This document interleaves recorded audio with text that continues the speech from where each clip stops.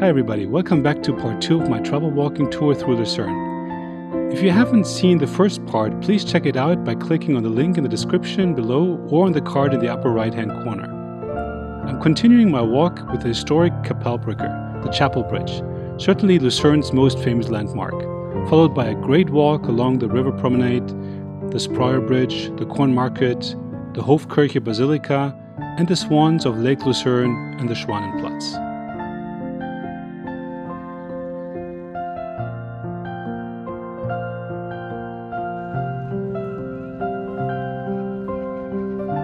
My next destination is the Kapellbrücke, the Chapel Bridge, which is probably one of the most famous buildings in the city, and the bridge and tower among the most photographed scenes in all of Switzerland. The iconic 14th century wooden bridge is best known for its tall stone water tower and restored paintings in the roof of the interior.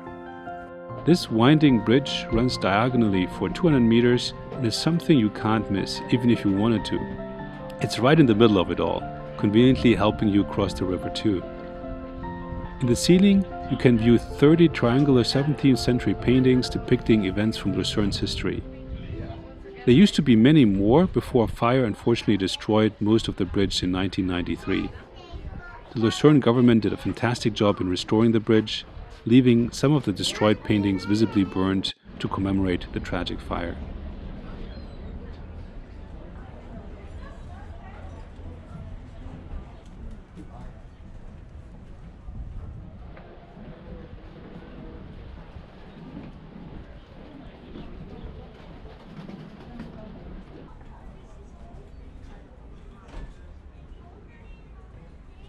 Not only is the bridge an amazing landmark in its own right, but it also offers stunning views of its surroundings.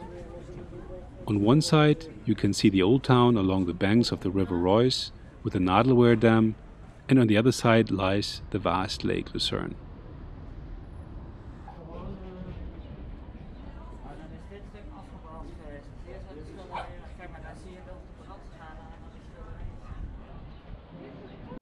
Back on the old town side of River Reuss, take a walk along the riverside with all the cafes and restaurants and head towards the other famous medieval bridge Lucerne has to offer, the Spreuer Bridge. It is located at the western corner of the old town.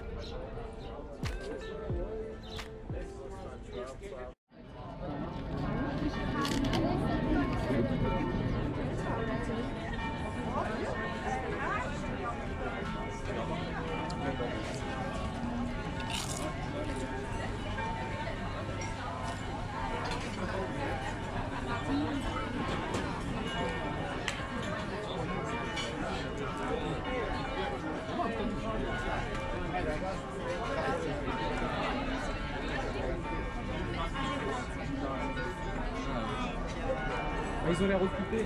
Ouais.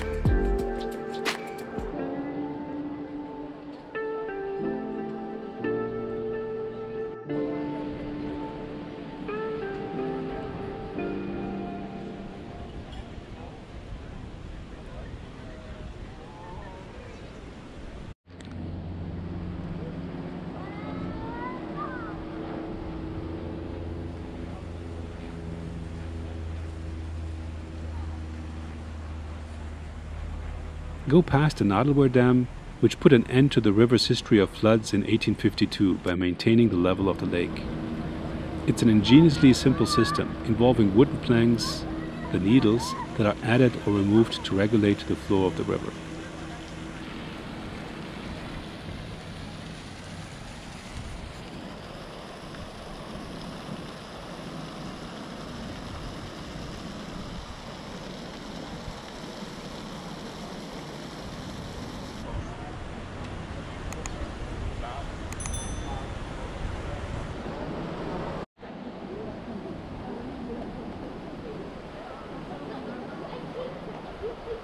Spreuer Bridge is actually much smaller than the Chapel Bridge, so it will not be as crowded.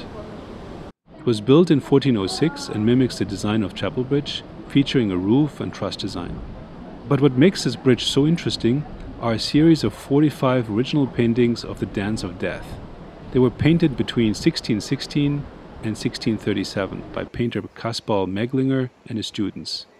This is the largest example of a totem dance or Dance of Death cycle known to exist.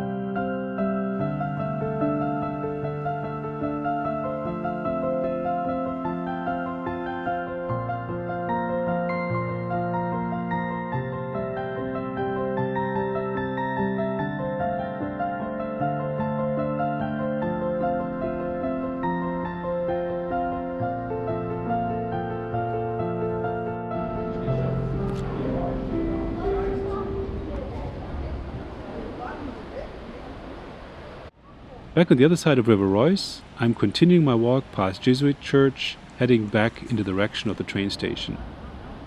But before I leave Lucerne for the day, I want to visit the Hofkirche and the swans at Schwanenplatz.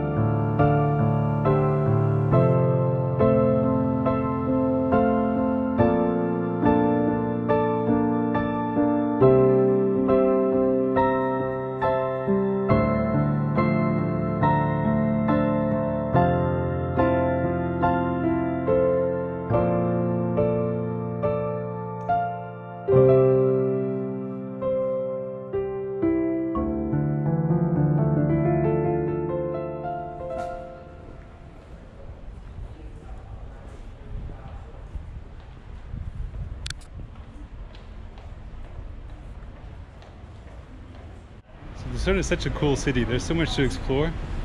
You definitely need a day to do that. If you have 2 days, that's better, because then you can also go up to Mount Pilatus. Today it's a little bit cloudy, so I'm not going to go up there. But here down in the city it's sunny, so I'll stay down here.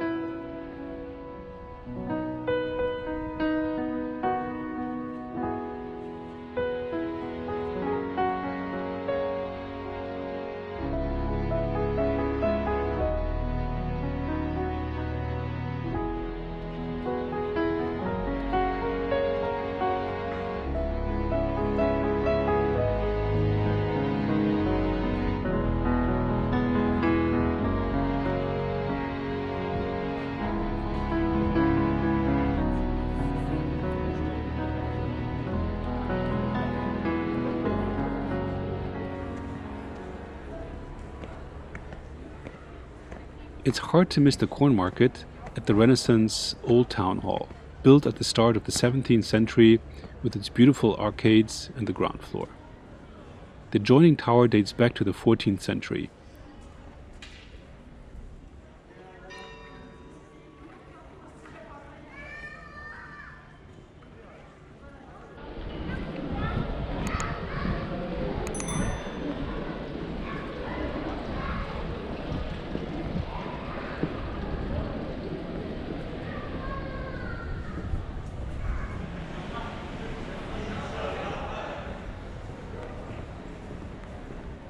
In the Kapellplatz is the oldest church in Lucerne, the St. Peter's Chapel, built in 1178, but renovated to its present form in the 18th century.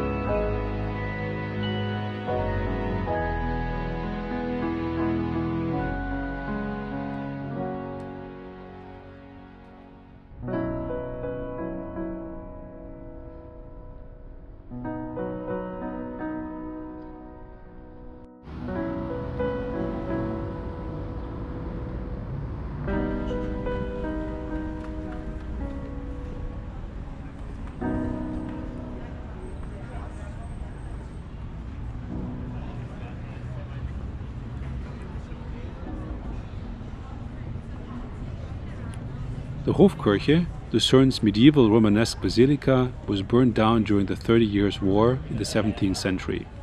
While the war was still raging in the 1630s, the city built its new church and was one of only a few churches to be erected north of the Alps in that period. The architecture is in the late Renaissance style, but there are elements from the original church, like the pair of towers and some medieval and Renaissance ornamentation in the interior.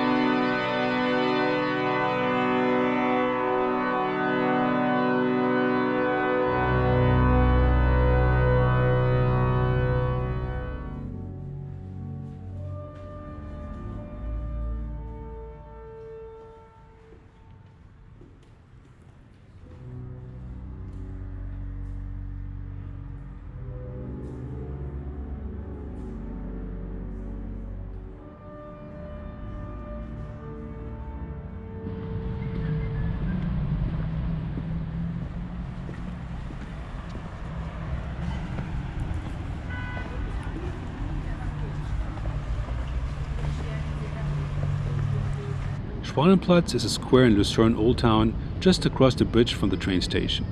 The square is located right next to Lake Lucerne, where you can frequently spot swans enjoying themselves. And that's of course where it got its name. But don't feed them. It's not good for their health, something I learned while visiting Lugano. But that's for another video.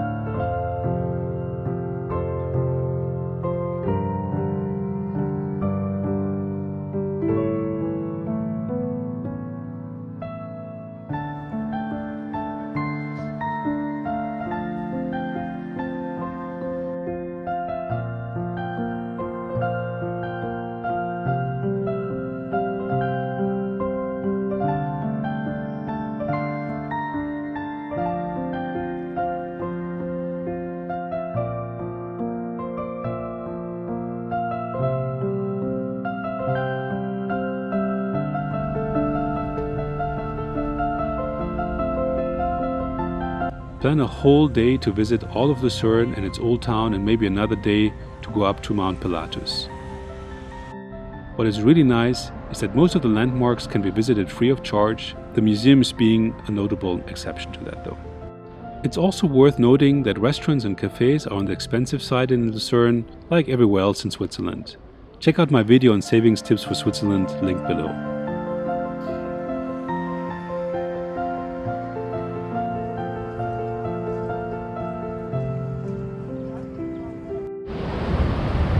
Okay, I hope you enjoyed my little tour through Lucerne. If you did, please also check out my other videos on Switzerland and give this video a thumbs up and leave me a comment down below, and subscribe to my channel if you haven't done so yet, and I'll see you in the next video. Bye bye.